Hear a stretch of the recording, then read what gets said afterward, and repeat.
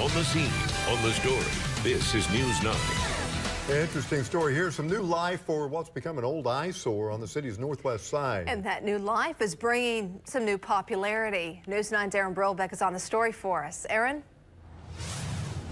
Yeah, back in its heyday, the old Tiffany apartment building was the pinnacle of modern living in Oklahoma City, but time has taken its toll over the years until now.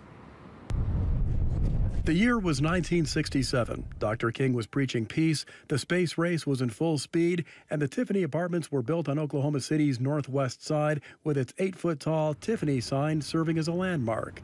But age took its toll on the 94,000-square-foot building.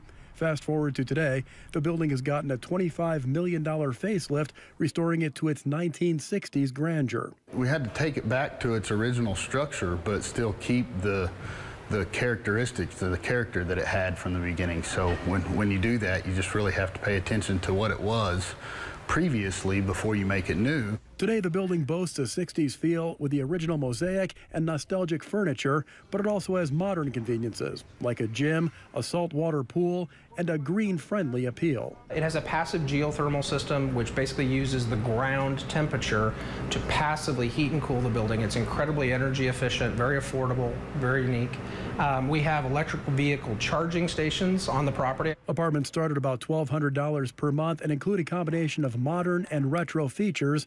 Owners said the building just had so much character, so much personality, they just couldn't level it. To be able to preserve something that has history and so many people in Oklahoma City remember either living in or visiting, that's really rewarding, and I think people respond to it. So I think it was worth it.